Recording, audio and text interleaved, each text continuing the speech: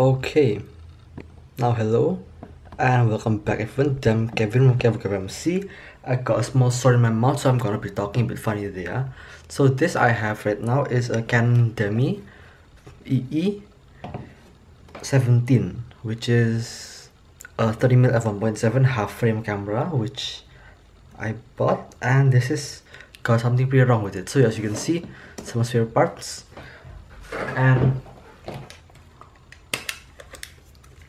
a floating rear element which is fallen out. So let's put this thing back in, yeah, while I talk to you about the camera itself. So I bought this thing from someone that said that it had a broken shutter, like they were gone and everything worked, the aperture also worked, and the thing is that the aperture does not work, so it's just open all the time. See, let's show you this. See, so I'm gonna have to fix that also, yeah. So first I'm gonna tackle this problem, which is the floaty rear element of the lens, which I hopefully can fix by like twisting it in with a tool, yeah. So let's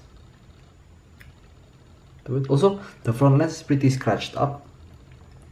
I actually watched Japan vintage cameras videos, and he also stated that these things often come in like broken or like scratched up and stuff like that, yeah. So that is not a surprise for me, at least.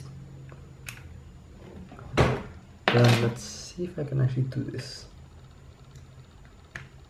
I'm not gonna guarantee anything because this is the first Demi I've ever taken apart, yeah, I think, or more like received, yeah. So let's just pull it out. Here we go. It's centered. Then let's screw this thing in and hope it doesn't fall out, yeah.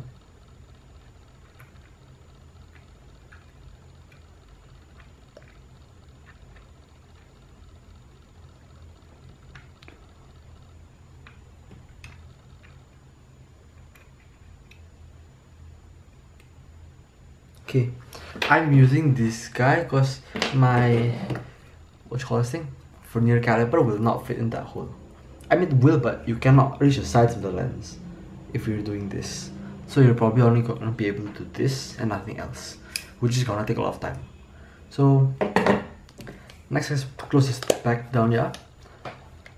I suspect this thing has a shutter blades that are stuck open, but I'm not sure what's going on with the aperture, yeah. So let's see that later, yeah. First, let's focus to infinity. Keep it at infinity. Then let's open this ring up. It's pretty easy to open. And these are essentially the shutter cocking thingy spare part, because the bolt somehow cracked in half or something, and you can't screw it back on, which is pretty bad, I think. But nonetheless, I want to try and see if I can actually fix one of these, because if you can fix one of these in the future, if you get one more that's a bit broken, you can actually fix it and have a working camera. Because now I have like a roll of film, which I've only used like 10 exposures, laying in my refrigerator, and they're not being used. So I mean, it's not being used, and I'm scared that it might expire. So the first 10 photos might be gone after that, yeah. So that's a bad thing that happened. First, you have this ring. This aperture tab right here, I think it's an aperture tab, I'm not sure. This thing connects to this guy, so it goes like that, and you can turn that like lever thingy with this small notch. Now under this thing you have this, which is not held in by anything. This thing is held in orientation like this, with a small hole which goes into this like prong thingy, which comes out. Next, I think you take the optic out, and this is pretty sticky, so I think the aperture might be in something. The shutter might be in something pretty similar to the optic. It's sticky when like there's some grease on the thread, so it doesn't like go out smooth and metallic. This, you can see some gunk on here, which is not supposed to be there, and you can see this locking ring style thing. So this is supposed to work, yeah. This thing has this locking screw, which is then locking this ring in here. Not like the Yashicas where they don't have this locking screw, they just, let me show you the locking screw. So the locking screw is right here, yeah. See, this is not present on any Yashica, so you just spin the ring out, the black ring. But on this thing you have to like unscrew this thing, I think, yeah. Let's see. It goes out pretty easy. Oh no, I think it's like rectangle. Yeah, it's a rectangle. So you just like unscrew it till it clears the gap, if you can actually see it. Yeah. So I'm not sure if you can actually see it, but it's clear now. Yeah. So I think you can just like unspin this thing out. Let's see. Let's see. See, you can do it. So in this lengthwise orientation, the knobs just like go through. Then if you spin it this way, it just hits the thing. So that's how it like stops the ring from self-destructing. Now this front bit is also pretty wobbly for some reason, yeah. And I've tightened this thing down by a bit, but it's not working. So it might be something else that I need to fix before I can actually use it.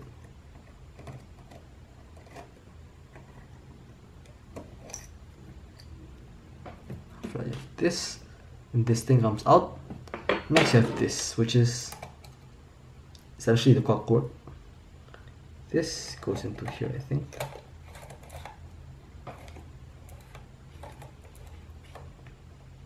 And for some reason this thing's got clickers, so that is not a very good thing if you don't like if you don't like clickless shutter speeds, because in theory you can not see what shutter speed you're on with this method, yeah.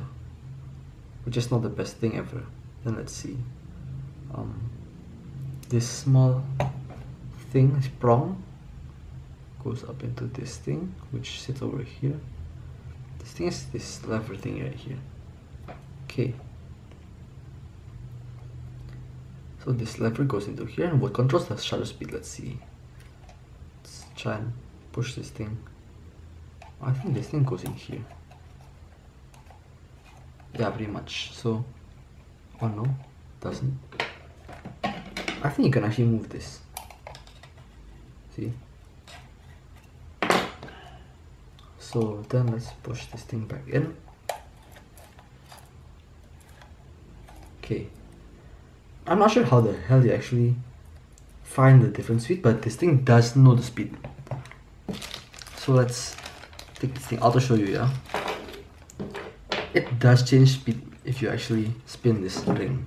So let's hold this guy down like this, yeah, and cock the shutter. For example, you wanted to shoot at 1/500th of a second.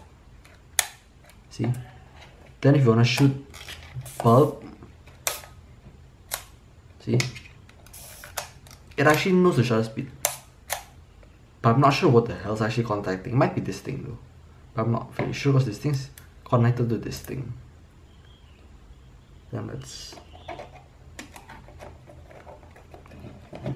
But this thing also has a like writing, which is like ×2 ×4, which I think means like you can multiply the speed for some reason, yeah, maybe. Not very sure, but there you go, there it is, and you can use this feature, yeah, if you actually want to use it. So then let's put this thing right here. Quite a lot of bits for the first part in the lens assembly.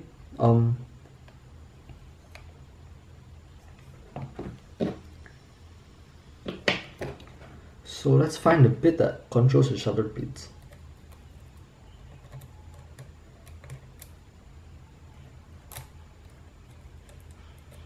There must be one, like at least one.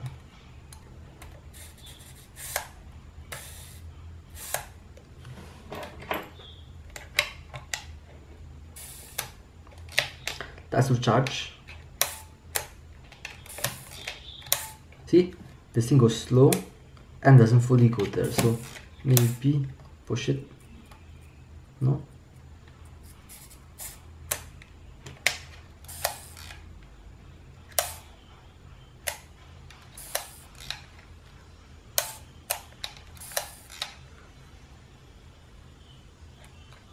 this trips this guy. This will then trip what else? This trips this. Which this trips this thing, I think. See, yeah? This moves this. Let me show you. So this lever, this shutter lever, trips this metal piece right here. This will chip this, this will chip this will go up, releasing this lever right here.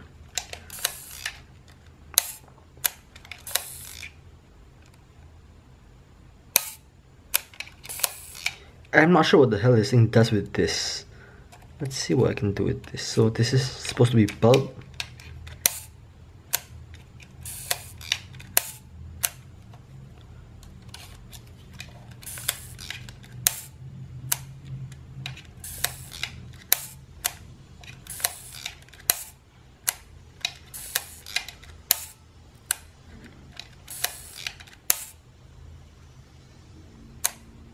Wait. So let's push this thing back in.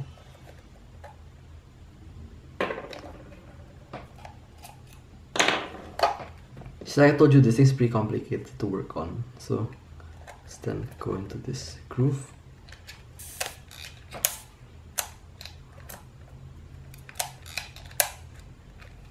See? It knows the shutter speed when you actually do this. But I'm not sure how the hell it knows that.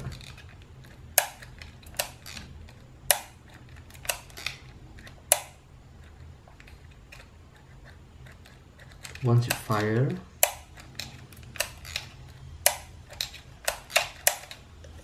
let's move it to 1/8.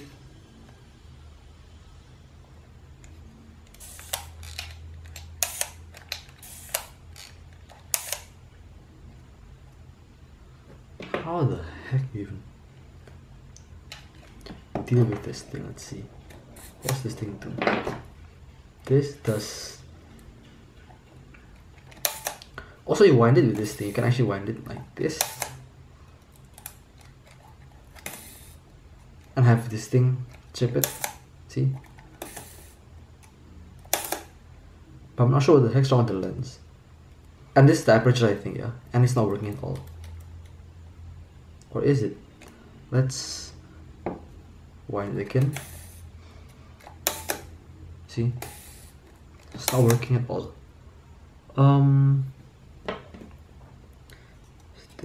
This moves. What else moves? What's this do then?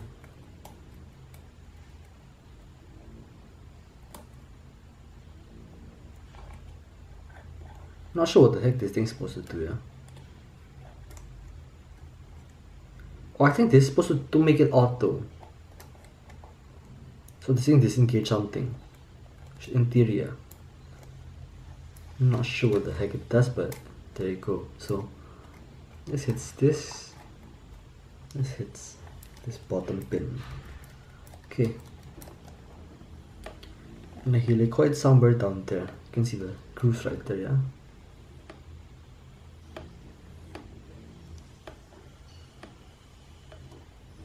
And so next, someone said that it'll be a good idea to like put some lighter fluid in this thing. I'm not sure if that's a good idea, but I might try it there, because there's nothing to lose, to be honest. So let me contact the seller first, because I want to make him understand the condition of the camera. If I can get a discount, I'm gonna get one, because this is not what I plan on. Because I plan on either like using this thing as a half frame camera, or like converting this thing to E-mount, which is gonna also need an aperture, which I do not have right now, yeah. That's a bad thing. So let's put this guy back on.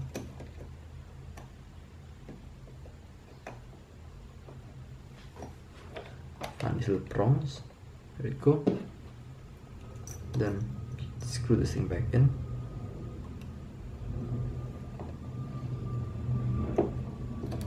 And to be honest, this camera smells really nice. It smells like some perfume, which is a rare thing I get to say, because most of the cameras coming in are disgusting. They smell like hell. and this thing doesn't, which is quite redeeming quality. And let's screw this guy to lock this guy, and let me go show you the locking capability. So once you lock this thing in, it won't do anything. I scratched it, it's not gonna come out. And then let's push this optic back in. Oh yeah, let me try and clean this optic first. This thing seems like it's pretty clean to you, so I might not need to clean it or anything like that. So just drop this thing in and screw it down.